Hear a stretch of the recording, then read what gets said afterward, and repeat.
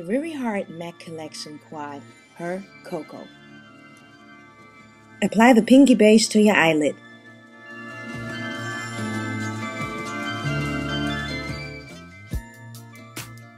Now apply it to the other eyelid.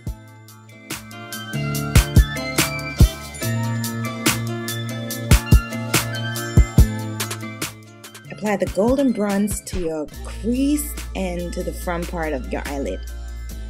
Not this part, but that part.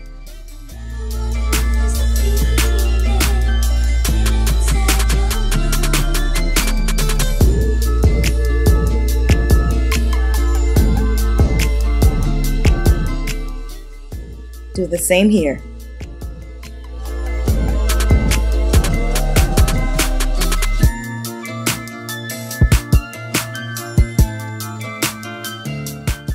Now apply this warm, soft golden brown to the creased. Blend, blend, blend, blend, blend, blend, and blend. Did I forget to mention to blend? A cool trick to apply your eyeshadow is to open your eyes slightly and to just press a little bit into your crease, not too harsh. And then just to go back and forth, and you can see that the blending goes really easy like that, and you will perfectly just shadow your crease, you know. It's just the natural flow. So now you apply the eyeshadow also to the corners of your eyes, and here you can see it a little bit better. It needs to really be blended in.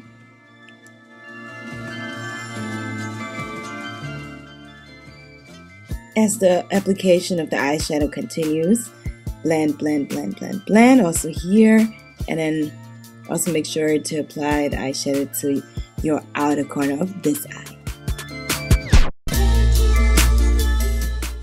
Now I took a more fluffier brush, a blending brush, to really get to blending. Like I said, blend, blend, blend, blend, blend is what we gotta do so that we get this soft Riri look.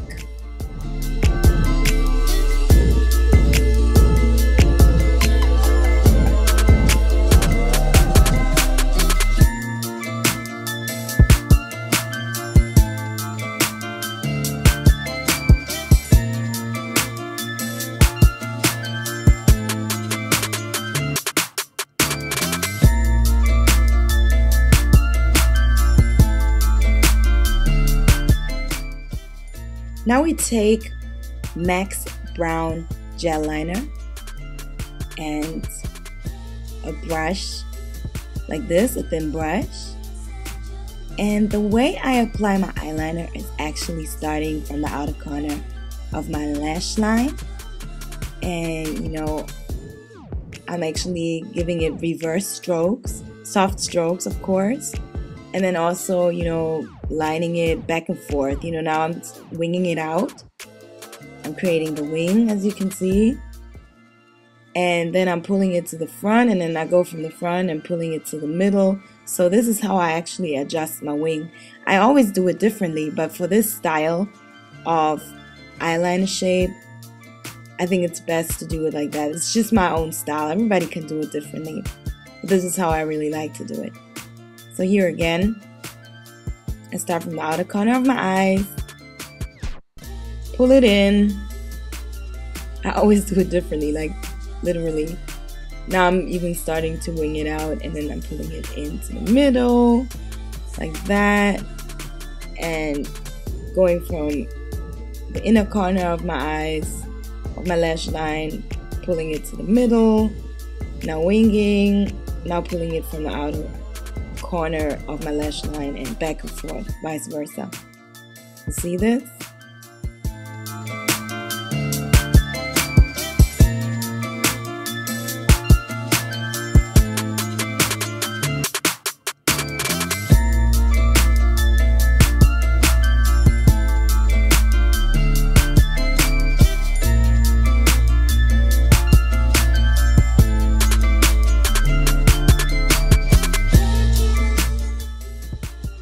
Now I'm actually applying a little bit of the gel liner to my lower lash line, and I'm smudging it with my finger just so that it looks a little bit blended. I do the same on the other eye, applying it again with soft strokes, and I'm slightly combining it with my upper lash line eyeliner.